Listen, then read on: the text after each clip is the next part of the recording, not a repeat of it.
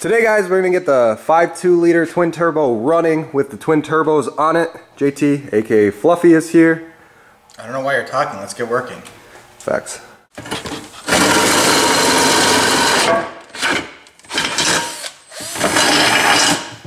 That was simple. We're gonna get the distributor clocked in, so if you guys cranked your motor over with the distributor out, or you took the cam out, or you had to take the drive gear in the back out, I'm gonna show you guys how to resync this all up together. You will still have to use a scan tool after you're done, but this will get it extremely close. So the first thing you want to do is get this balancer onto TDC, and then the second thing after you get that done, take your distributor, and there's a little cylinder number 1 right there, and the rotor should be pointing straight at that. You can just get it somewhat closer right now until you get it in the truck actually, but that's what you're shooting for when you get it in. Alright, so now we're back here. So right here is the actual, right there is the actual oil pump slash distributor drive gear, and you can see that cutaway right there where it lines up. You want that cutaway like pointing at this very front intake bolt right here, so it should be perfectly aligned with this front intake bolt. So get motor TDC lined up with timing cover where it says TDC, and then you want the oil pump drive gear slash distributor drive gear in there, that little slot lined up with this front intake bolt. And then we're going to get our distributor dropped in, and you can see how that's flat right there, so lining that up in the oil pump slot right there, so that's lined up. And then you can see how you can rotate the actual distributor without rotating the rotor.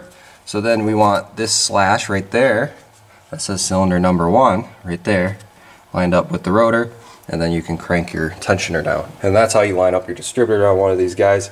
Alright Fluffy, you go back to drilling. Thank you. Alright guys, so we got the turbo oil drains put into the valve covers. JT drilled those holes out. Our oil feed back there, which comes right here for right now.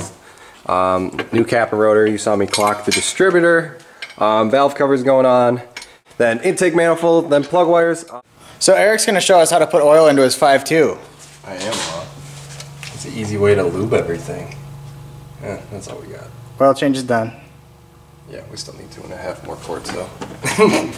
That's like 2.5. We're running 1540 Rotella, or actually this is Mopar, but same stuff, different day. Thick boy stuff. Yes.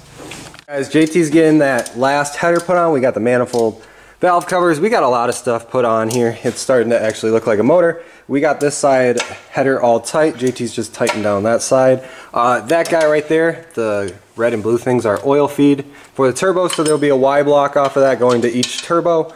It is tapped in back there off of the oil pressure sensor.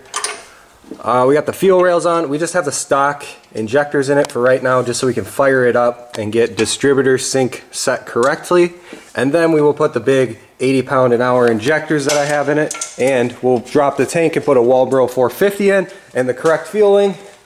Right now I am going to start welding up the wastegate placement on the actual little corner tube up pipe from the turbo. So like right here, we'll put the wastegate in. So today's Sunday. Last night we got a lot done. We got the radiator put in, we got our electric fans put on, we got the turbo headers put on, alternator, power steering pump, tensioner pulley, intake manifold, valve covers, we got the oil drain put in, the oil feed, stuff plugged in, 160 degree thermostat, ported and polished throttle body that I did. We got a lot done last night and put on. Right now I am welding the wastegate mounts on for the turbo itself, so we're getting that all TIG welded. I haven't welded stainless in a while, but this is turning out pretty decent. Alright guys, you guys ready for this? Holy crap. The twin turbos are back on. We got the wastegates on, fully welded on. These are like 44 millimeter eBay wastegates. I can't, they're some off-brand. I don't even know what springs in them. It feels like probably like a 7 psi spring in it right now. We got some other springs back there too. We'll be running this feed hose right to the bottom of the hat on the wastegate. We got the turbos in, we got the oil supply fitting in, we got the oil drain fitting in. Our oil supply is right here, and then talked about before is our oil drains going to the valve cover. We need to clock the compressor side of the turbo a little bit on both of them. This one a lot, and this one a little bit. This one, radiator hose, is definitely going to have to be a custom piece right here, so it'll probably go around and then go wrapping around that way. Maybe a universal radiator hose, I don't know yet. We'll figure that out in a little bit. But I'm going to clock these turbos, and then I'm going to start working on the oil drains that go to the valve covers, from the bottom of the turbos to the valve covers. So I'm going to get to do into that right now. So guys, I'm building all these AN lines. You can see I just finished this turbo drain line right here. This is our oil feed line. So I decided we should probably show you guys how to build some AN lines. Not very hard, just something if you've never done before is just weird. Unlike anything else, it's just something, if you've never done it before, it's kind of looks daunting and it looks scary, but it's really easy to actually make these lines perfect and how you want them. So the first thing we're going to do is we're going to build the oil drain for this side. I would be building the feeds right now, but I got the wrong T. I got like a 6 AN to 2 4 ANs, and I need all 4 AN T. So that'll be here tomorrow. So I'm going to show you guys how to build this oil drain from right here where my thumb is to right there on the valve cover where my finger is pointing, with some awesome stainless steel braided line. The kits we are using is Evil Energy braided AN hose. We got 4 AN and we got 6 AN. If you guys want to pick this stuff up, there will be a link down in the description below from Amazon. It helps the channel a lot and it helps make this build what it is. So go pick up some AN line. I really like this Evil Energy stuff. It's cheap and it works really good. I got the E85 rated stuff. Even the V-band clamps we're using is Evil Energy. I'm actually very impressed with that brand for how cheap they are. Alright, so the first fitting we're going to use is this 90° under the turbo. You should pre-fit all your fittings on before you actually install them, because they're kind of a pain to get them off once they're already on. But I know this fits because I already did that. So we're going to take our 90° fitting here, the red side here. This is the AN side, and this is the side that goes to the hose. We're going to unscrew it, and then you're going to see the lock washer, or actually the lock fitting, and then this. So the first thing we're going to do is we're going to take our hose end, and we're going to push this down, and then we're going to take this side, push it on over, and then we're going to take our tape off. Just normal electrical tape.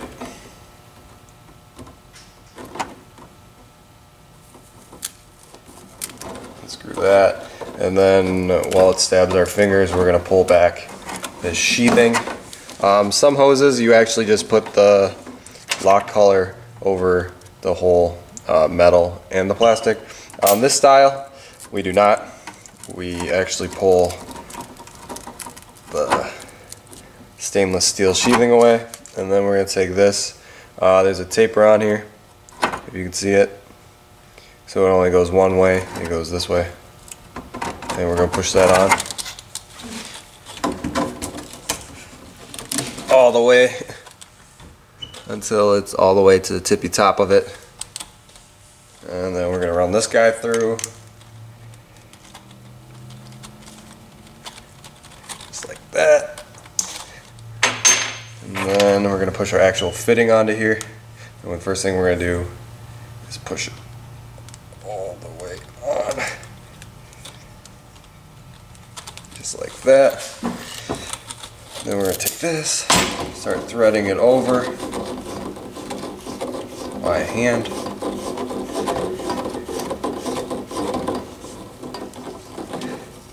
When it starts getting tight, push that hose on just to make sure it's fully seated.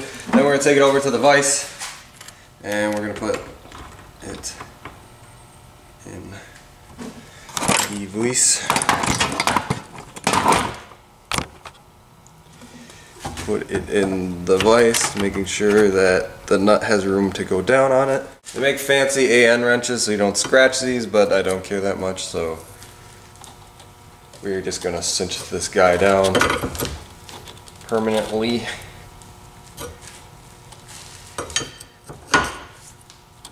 And then these don't have to be stupid tight, guys. It's aluminum, so it's very easy to start ripping the threads out on them, and they will break.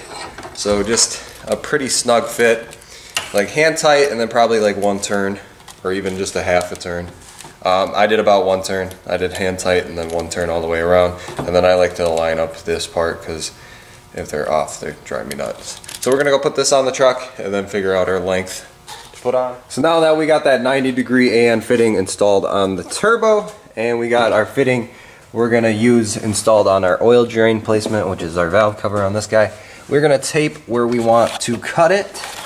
So I just like to line it up and then go right where the cross half is, so perfectly in the center of this tape is going to be the perfect size. So we're going to cut this with my bandsaw and then we will install it right onto that guy just like we did with our 90-degree fitting. So just like, boom, just like that, we got another oil drain done on the turbos. So now all we got left is the oil feed. We did have to move the alternator because I had to cut the bracket a little bit to fit the nut in there with the AN fitting right there. So that will be put back in here shortly, but the oil feeds will be doing the same way as we did the oil returns, just with some smaller line. Instead of 10 AN, that will be 4 AN, and then going to the oil feeds on the top of the turbos and the drains going out the bottom of the turbos. There is a restrictor in here. I don't know which size it is, but it's what came with the turbos, so it should be correct. Who knows? If they start smoking, then we know. So guys, we got the turbos, we got manifolds, everything hooked up. We got oil feeds done. We got the coil pack remounted. We got everything hooked up. Everything's kind of a jumbled mess right now because I just want to get fired for the night. But I will come back and fix all this, but I really want to hear it make noise, don't you? Yes. So we got some coolants in it. This ghetto radiator hose for right now. I'll come back and make a cool radiator hose. Oil feed's kind of ghetto right now. Lots of things not very in place in how I want it right now, so things will be changed.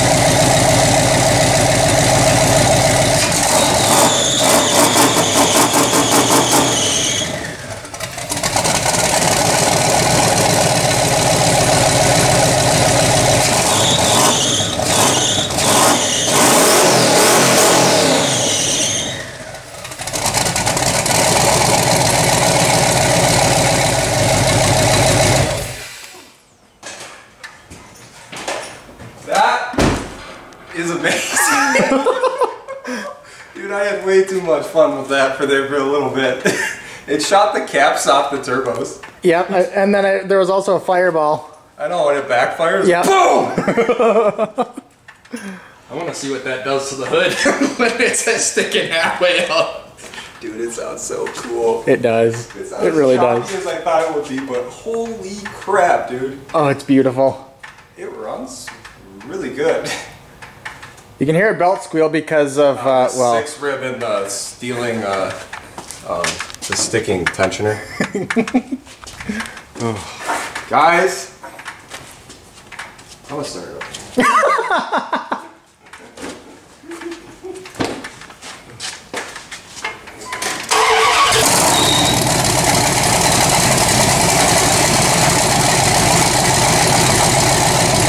It sounds mean. It revs up mean. Limiter's right now set at 5,000 RPMs, and you guys heard that for a little bit there. This is like a 7,000 RPM cam, so 5,000 RPMs nothing for it right now. Belt squeaks really bad, and that is because the tensioner is broken. It doesn't actually tension, plus we probably should get something better than the 6 rib belt on a 7 rib setup. So you guys heard belt squeak. Or the belt eating itself. That wasn't there before. No, it wasn't. That's probably because revving it up and the tensioner is so loose. Yeah. Probably shouldn't do that much anymore if this is Maggie's belt. Well, it's not good. It's probably trash now. See what you do. Look how loose this already got. That's why it's look at that. That tensioner just died. Did the tensioner just go back a little? Yeah. Well, it's supposed to be springed. It's supposed to be tight. Well, yeah, but it's seized. Yes. So we'll get a new tensioner. We'll get a new belt. We'll get an actual 7-rib belt for it. But we know the length now because Maggie hooked us up with her new belt that was supposed to go in her. But what a sweet oh well, she's nice. Oh, I'm excited. I'm pumped. Are you pumped, JT? Very. This is gonna be my truck too. I thought that was our deal. We'll clean up a bunch of stuff. This coolant hose is ghetto. We got a lot of stuff to clean up, but it runs really good, and I'm happy with it for right now. We got to finish the intercooler piping. We have the intercooler sitting right there. Just a bunch of stuff to clean up before we can actually go to the dyno. We got to put injectors in it. We got to actually tune it. We got to get street tuned. Oh yes. But yeah, guys, I hope you like this video. This thing's insane. It is. Subscribe if you have not. Hit the like button down below. Vote for the turbos banging through the hood. We don't want that clean cut. That's lame. And let me know down below if you guys want to see the turbos cleanly cut out of the hood like a lot of you guys have said. Don't listen to JT. We'll do whatever you guys want. Or if you want to see them ripping out of the hood, he doesn't matter. He doesn't matter. So comment down below, like this video, subscribe, and we'll see you guys next time. Peace! Keep it boosted. Oh yeah. Keep it boosted! Say keep it boosted. Hold on a second. Let me get you zoomed in here. Alright, let's hear it. I want a man scream, keep it boosted. Here, I'll help you, okay? Right?